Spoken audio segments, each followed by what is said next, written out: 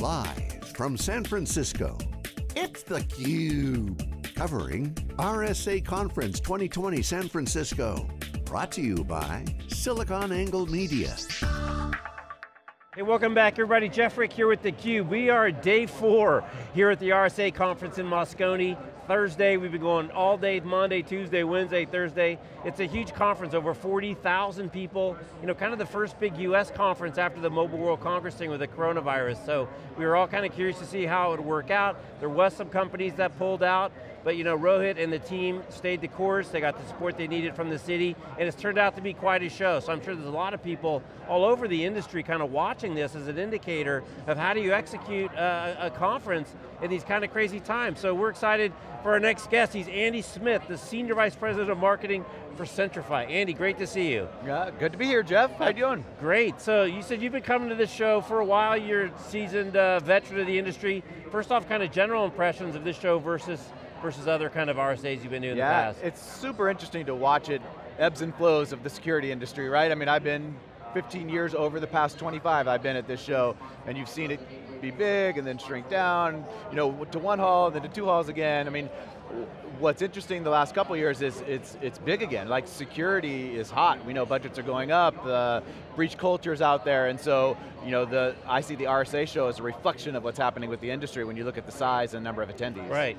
The other kind of theme this year was the human-centric mode, and we had Rohit Guy on just a little bit earlier, and this keynote I thought was really interesting. It was not about security per se, it was not about threats and detection, it was really about stories and narratives and peoples and kind of taking that back as an industry. I wonder, you know, kind of your impression as this kind of human-centric theme as we're surrounded by tech, and more tech. It is, if you think about human-centric, it's a big piece of your security strategy, right? I mean, what there was just this morning, one of the sharks got fished, right? Lost $400,000. Oh, I didn't see that. Yeah, and so, you know, educating people about looking out for phishing attacks, right?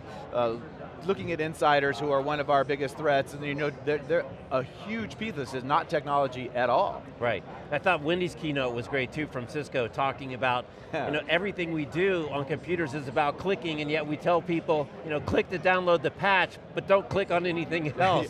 And really, you know, kind of taking an approach that people need to be part of the solution. They're not these horrible people that keep clicking on the wrong things, but you really need to integrate them into your strategy. Yeah, absolutely. I mean, it's about educating your workforce, it's about educating consumers, right? Whether you're talking B2C security or whether you're talking B2B, that human element and educating to be diligent, right? You've got to know a little bit about how to look for something that might be suspicious and know what you should be clicking on, what you shouldn't. There's not a lot of technology that can solve that for you. It's getting out and making sure people are educated. And unfortunately, the bad guys have been working hard on their grammar and doing all the AI on the background. So, you know, it's not, a lot of things today are not easily identifiable like they used to be. That's no longer really kind of a baseline hope not to click that thing. They've gotten way better, right? So rather than these attacks that are spray and pray, they're going after, you know, just going after anybody they can. They're targeted now, right? So spear phishing, right? And so specific individuals, and that's why one of the things that is a little bit coming up at this show and something that we talk about is identity-centric security, so that you've got to tie that kind of human element to your security. You know, there's network-centric, but getting identity-centric and tying that human element to your security aspect, making sure the identity technologies and the security technologies are working together, brings that human element into your own security strategy. And when you talk about identity, how should people be thinking about identity? Because clearly we see the kind of the rise in multi-factor now, right? We have to go to our phones all the time with the code. Now we're hearing people, you know, can spoof identity, they can spoof faces. I guess identity is not a face, but you know, some of these indicators of identity. So when you help people think about identity, what are some of the factors they should think about? What are the things they don't, but they should be thinking about? Yeah.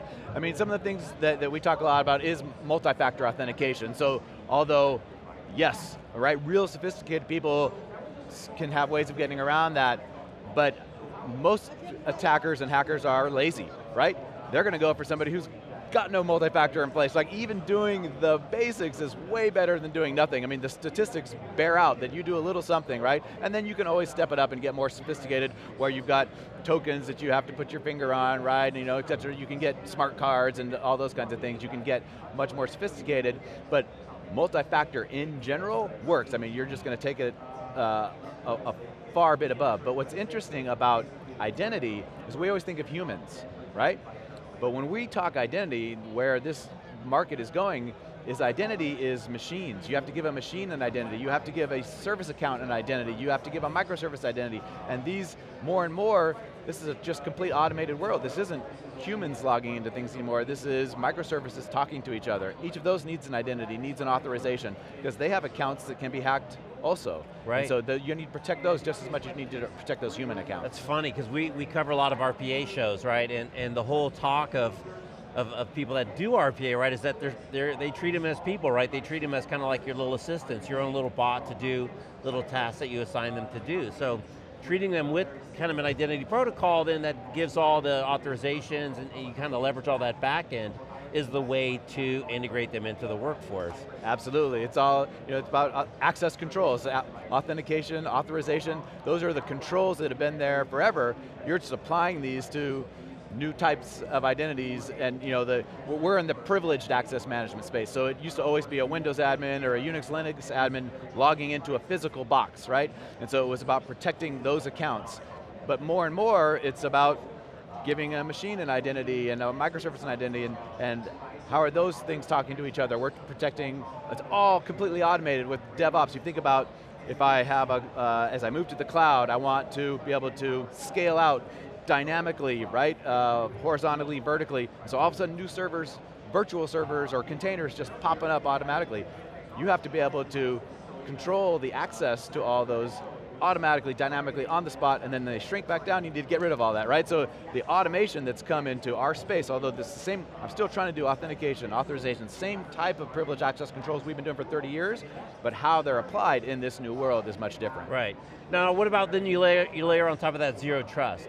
So I definitely want to identify you, but I have zero trust, and I'm presuming at some point in time you might end up either being a bad guy or some bad guy's going to come in via your credential. How does the zero trust piece fit on top of the identity kind of management? Well, it's really why we're talking about identity-centric security now, is because you can't, you have to assume somebody's on your network. You can't trust all those perimeter controls that are there. The reality is they're going to get in.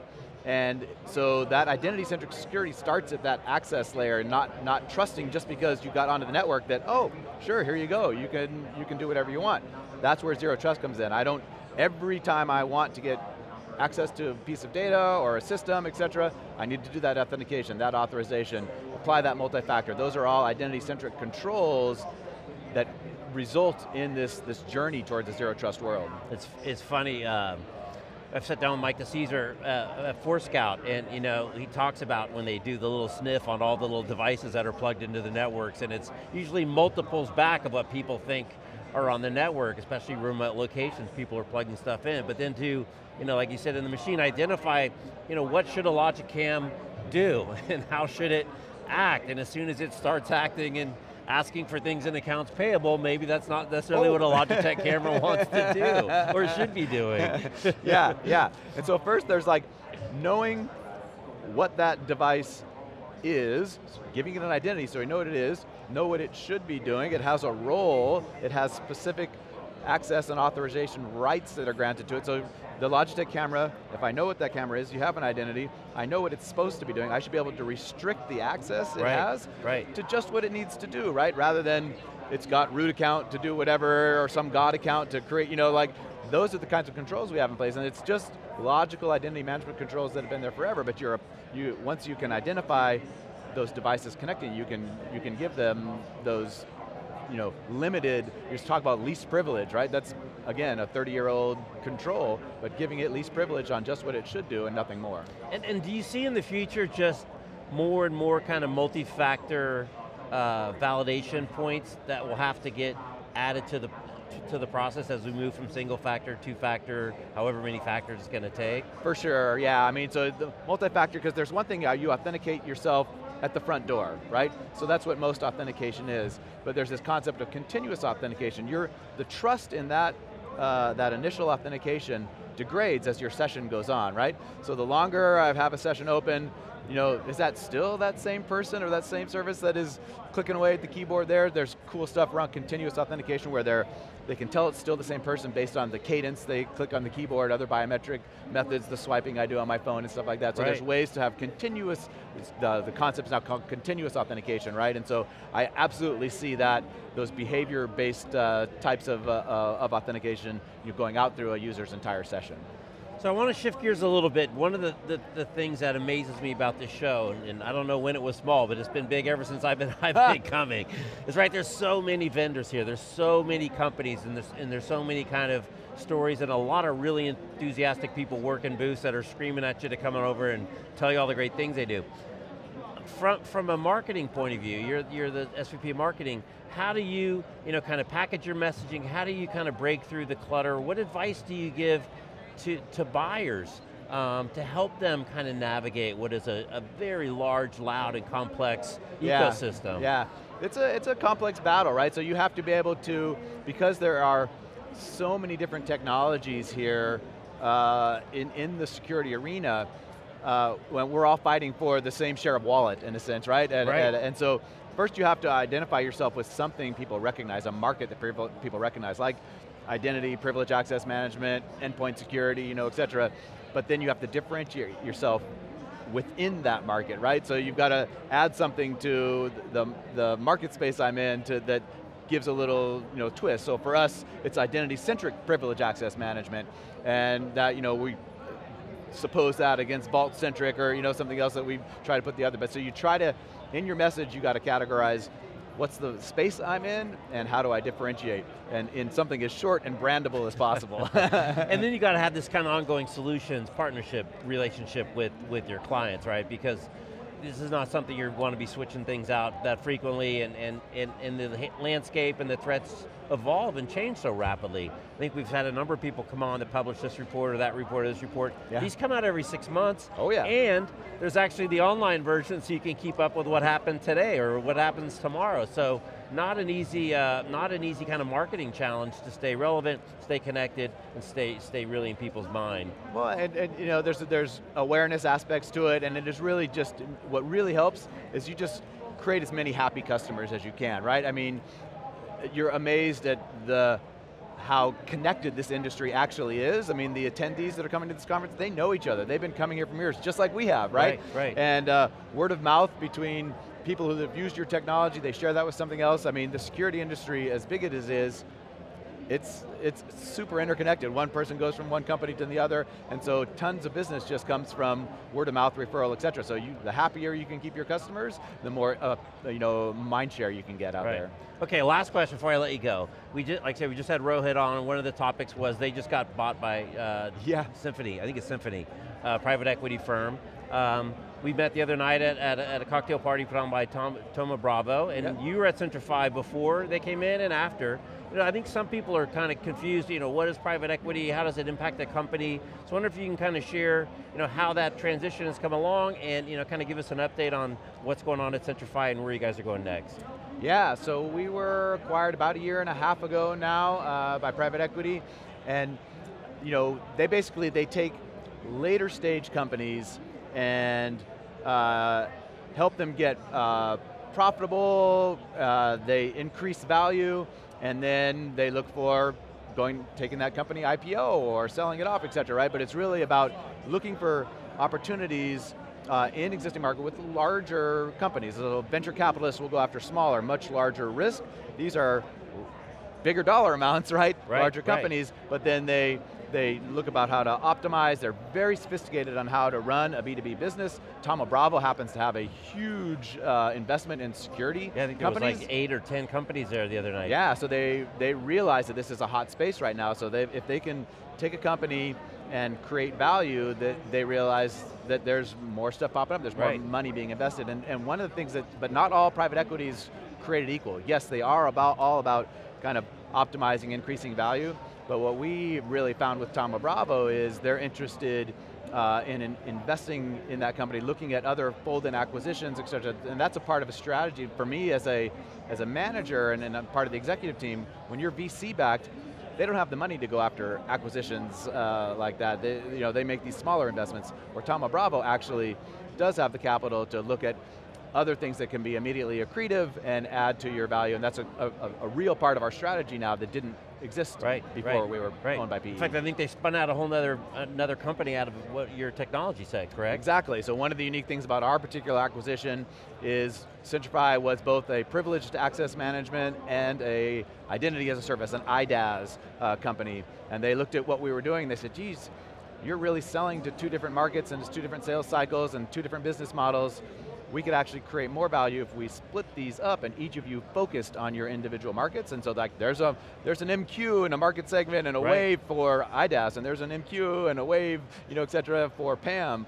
But there's not anything that does both, and that's what Centrify was. So they actually, we completely divested of our IDaaS capability, spun off an entirely separate company called Idaptive. And so over the last year, was a lot of the work that was going on, was splitting this company into two, but it really provided us much more focus to go after the market that we were going after. Well, they wouldn't come in if they didn't see some opportunity to pull some more value out that was really being unlocked. Absolutely. All right, Andy, well thanks for taking a few minutes and great to catch up, and best to you for the rest of the show. Awesome, thanks a lot, Jeff. All right, he's Andy, I'm Jeff, you're watching theCUBE, we're at the RSA show in San Francisco. Thanks for watching, we'll see you next time.